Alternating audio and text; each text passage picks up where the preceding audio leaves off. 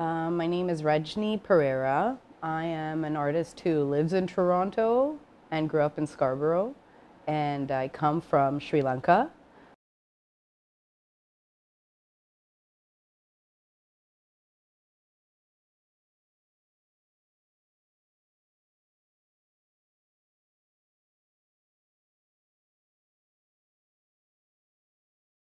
My own work responds to feelings of living in diaspora. Normally, since I've come out of school, I use science fiction as the basis or the launch or the lens through which to talk about those feelings. But more recently, that has expanded quite a bit. My materiality has expanded, but also the lens has expanded quite a bit as well. And now I'm using a visual language that is becoming really, really abstracted and referring to, the aesthetic of tantric painting and energetic response or energetic analysis or, I guess, appreciation and observation, as well as sort of like drawing upon references from the underbelly of Sri Lanka's spiritual folkloric life. So while I stay in the realm of the sort of the fantastic or the I guess kind of unseen, I find very many different ways to talk about that in the work that I physically and tangibly make.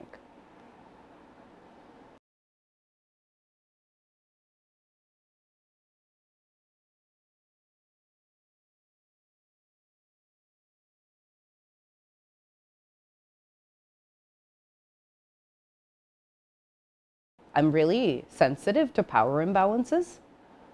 I've dealt with them. I'm a marginalized person inside the art world, so I've dealt with them nonstop, top to toe, my entire career. And, especially kind of the ideas of agency and representation, I guess, would be the really, really particular things that I play with inside the idea of power, of the way that you're describing it. And my intention has always been to subvert. In a way, my work is therapeutic in dealing with power imbalances my whole life, as it is for a lot of artists who are dealing with this. And we find our ways to navigate and negotiate this very particular way and time of working inside cultural production. We find our ways to navigate. We all have our different ways of navigating it. But I mean, whether we're talking about Traveller series, which completely flips the idea of the protagonist within science fiction, or now looking at the way that I can take up and navigate a spirit world that I'm not supposed to belong to or supposed to associate myself with by way of distance, and having agency on that and belonging. That's the way that I try to navigate and negotiate these very particular aspects of the idea of power in general.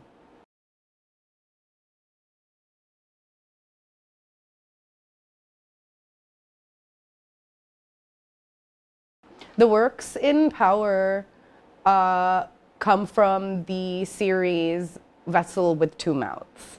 The term vessel with two mouths was coined by my friend Negara Kudumu, who's an incredible scholar and spiritual practitioner in her own right.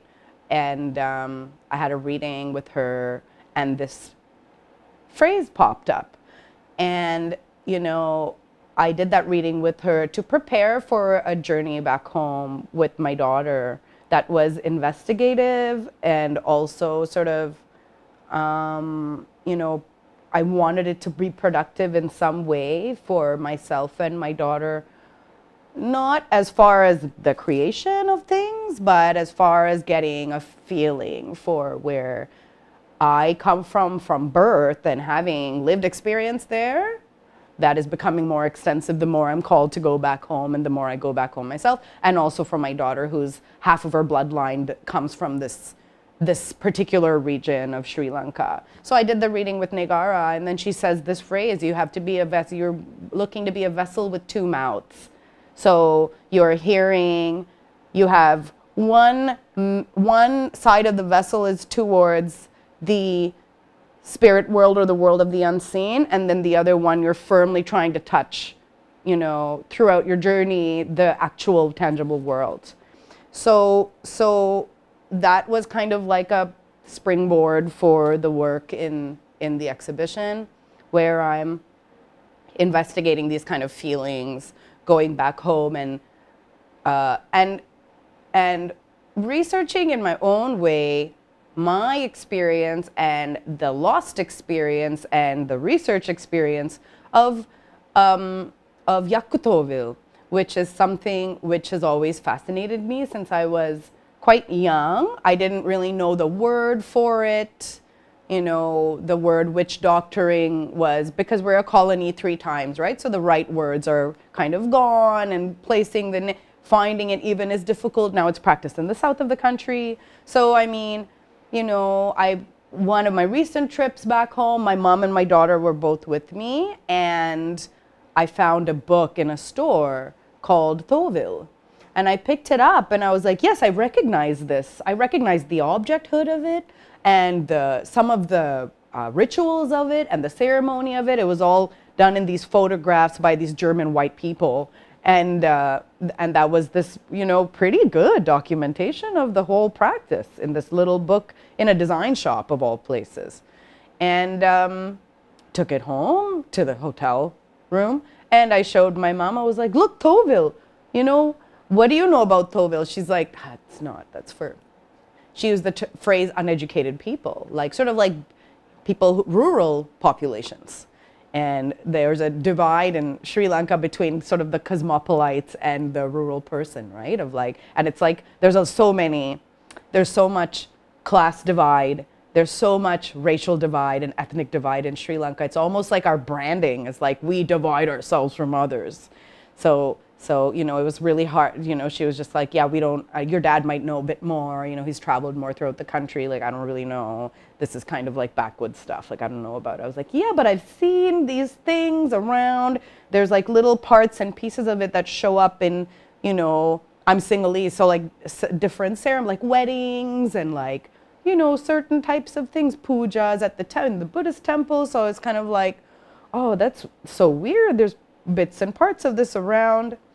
And I just started researching it more and more. And then for this trip, I went to see a scholar named Gananath.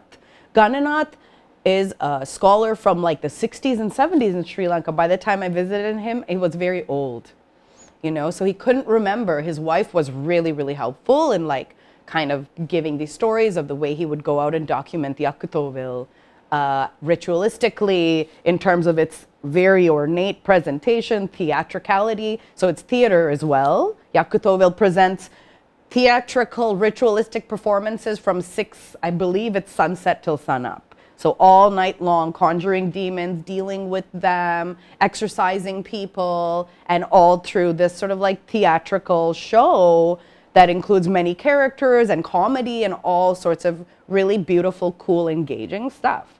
So researching it, so it started, you know, showing up in my work. The first one was for the works for Jeffrey Deitch, LA, an amazing show called Wonder Woman, curated by Kathy Wong. And I did a set called Waiting for Sanyaka. And that's not in the Power Works, but, you know, very pivotal diptych, where I start to feel really, really confident navigating this kind of spirit world and the feelings that I get from all this research and things I'm doing, and feelings I get from going back home and kind of getting closer and closer to this practice and this way of living, which is old, and which is sort of animistic in a way, like it's involved with the forest, and it presupposes that there are beings in there, which of course there are, you know, and we don't know that anymore. I want to know that again. So the works from Vessel with Two Mouths are my attempt of knowing that again, you know, and just kind of like coming up with all sorts of like visual references, like looking through research, photographs, even sort of like drawings of it from like old Sinhala Southern style drawings and paintings. And yeah, I really wish that it was more highly regarded and engaged with back home, but definitely, you know, we've got a puritanical sort of whitewash of, you know, Buddhism as a religion in Sri Lanka is going completely in the wrong direction, and it's like being used as a tool for nationalism. So my feelings for Buddhism are also becoming very complicated and maybe not so great at this time. But yeah, The Vessel with Two Mouths kind of like deals with the works from that show and the series deal with these feelings and let me get closer, be closer with them. Kuvini is an incredible character from Sri Lankan folklore. This is somebody I'm starting to really identify with. This is a bad woman. She is the daughter of the demon king Ravana, who seduces one of the first Indian kings who comes down into Sri Lanka to populate the island. And there's all this drama and like very strange things that happen. You know, she has children with them. And, you know, upon trying to leave, I believe that she's trying to leave a situation or to regain her agency inside a situation when she's murdered by her family members, and then the children are lost in the woods as well. So it's something, I just kind of feel like in Sri Lanka, our particular brand of misogyny that's been there and continues in different sort of, it gets rebranded and it, you know, comes up under the guise of Buddhism and Hinduism and Christianity. There's this kind of like practice of like undervaluing and hating on women or women identifying folks for sure. And Kevuni is like this woman that I just love because she tried to regain power in an ugly political situation. This is a mythical story. She's kind of banished and murdered. But, you know, the way that she seduced this king was that she showed up in his dream as a jaguar who sticks her tongue out at this king. And then for some reason he knows this is Kuvini and he falls in love with her. So it's regarded as a curse, you know, falling in love with somebody who's first of all outside your caste, might be outside of your species, as she's the daughter of King Ravana, or a relative of King Ravana. I believe she's the daughter.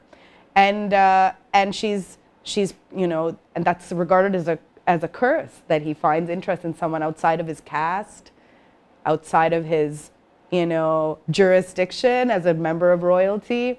And the result of this interaction is her brutal murder, you know, and I don't know what the word is, and kind of the, how do you say when you lose ownership of children, like they go into the ether, right? Because they can't be possibly heirs, right? So I really love the story of Kuvini. I want to save her. I want to talk about her, and I care for her.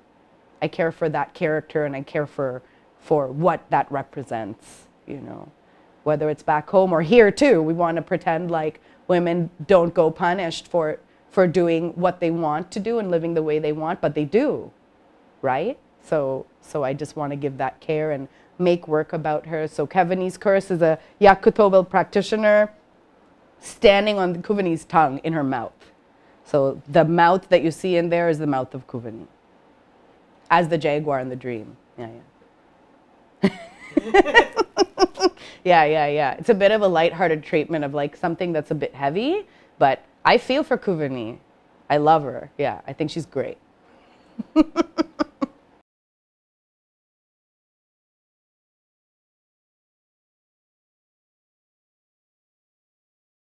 So, you know, I've been going back to Sri Lanka more and more often, as much as I can now. I'm very fortunate to, I mean, we go during low season, low travel season, because it's like very expensive to cross the world now, and we do it less. So about once a year now I'm going home, and then staying for as long as I can. So this time I made friends with a very cool Italian man who bought a hotel at the top of a mountain. So my ancestors come from Kandy, where the mountains are. And he was like, would you ever do a residency? I was like, here, yes, of course, because it's a beautiful place. It's called Ellerton Bungalow. And he wanted to like open an art gallery and like do all these really cool things that are a little bit, you know, low key. It's not full on, I'm a gallerist, like I'm a dealer. Like there was nothing like that. He's like, let me just welcome you, bring your kiddo, and then thing. And I was like, okay, let's do a residency, and I'm gonna produce an exhibition for this space. And I took Sayuri and we went. This is the time I meet Gananath, the scholar. We went to a tea factory. We walked around in the mountains collecting red earth. So our soil, especially inside the mountains in Sri Lanka, is bright red. It's full of iron oxide. It's full of iron that's rusting and rusting and rusting forever. And you can pull it out. The clay content is so-so on it, but you can form things and dye things with it. Our red clay comes from, our red clay is the same stuff, but it forms a different look when it's in the ground. And then when you fire it, the red turns on. So we have terracotta, it's replete with terracotta. And I always grew up sort of like, you know, when we wind up through the mountains and we go from, we used to go from Colombo into Kandy, winding through the mountains to visit family and friends, whatever. The streets are lined with these really beautiful terracotta shops of just like local artisans making very cool, beautiful shapes, like mostly turned, circular. For me, they're very sci-fi. Like they're very sort of like, some of them are becoming quite, how do you say, whimsical, and in some cases impractical and stylistic. So I always thought that they were great artists. But yeah, that's the clay, terracotta clay, and the soil is kind of looking the same. So we went up into the mountains and we collected clay, which my daughter kind of like helped me sift and turn into paint, which I painted with. She did some painting with that soil paint. And we made work on textile fabric that was made in Sri Lanka, raw cotton, sometimes dyed. The clay, we had a different type of clay that kind of looks like the terracotta that we, you know, that, because we didn't have access to a kiln, so it was like an air dry clay that looked like that. We were working with the soil to paint, and then I had my own paints there as well. So for 2 weeks, we kind of had this little beautiful, like a pavilion facing out onto the cloud forest, because it's cloud forest there. And we just made work for about 2 weeks. Sayuri made more work than me. I made less works, and we kind of like sewed and painted and made a body of work together, and we exhibited it there at Ellerton Bungalow. So that was really cool. She loved that experience. I liked it too, quite a bit, and I would do it again. Yeah. That's my journey with my daughter to Sri Lanka, to make some work together. You know, all you need is one person to just facilitate something that's really cool, you know, and kind of open their doors to you. So thanks, Luca. That was really awesome. But the works are still there. They're in Sri Lanka. They're at Ellerton Bungalow.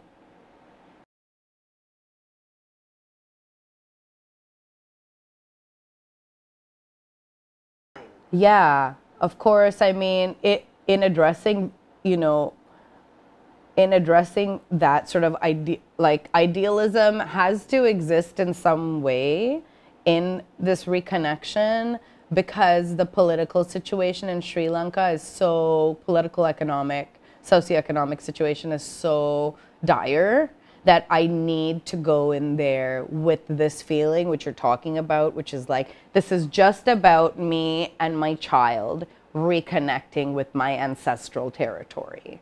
And I can't be, I mean, even so, like when I go home, I meet, while I'm trying to focus, because it's hard now to focus, because news is here and bad news is here, and, you know, this catastrophe is there, and, you know, it's very hard to focus on growing yourself now, more than like ever, I would say. So there is a bit of that that's needed when we go home, to try to rebuild my connection with where I come from, which has been sort of like colonially and historically erased over time. For millions of us, it's like this. And, but also just for my kiddo to see where half of her comes from. Like, that's really important, I think, for her to know this other place and the way it works. But not to say that we didn't come upon, you know, priests, Buddhist priests who were actively recolonizing or colonizing the north, and like knocking down Hindu temples and putting up Buddhist temples, like this place is zoned for construction. You know, we're actively ethnically cleansing Sri Lanka. And that's what's going on right now back home for sure. Like, I don't know what to do. It's a little bit weird to like from here helplessly watch it. But yeah, there were fully, you know, there are priests who come up and like, yeah, you know, I have a YouTube account, you should follow me. And they've got like $500, you know, sunglasses on. They're like superstar celebrities.